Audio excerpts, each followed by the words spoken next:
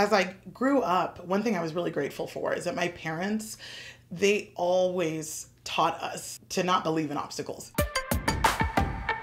It was interesting for me when I actually attended college for the first time.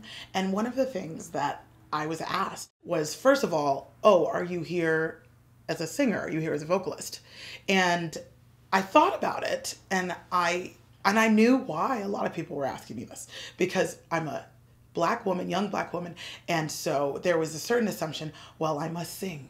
It was in a way harmless. I don't think that people were trying to offend me, but I found a certain amount of offense because I thought about that, like, why assume that that's all I can do?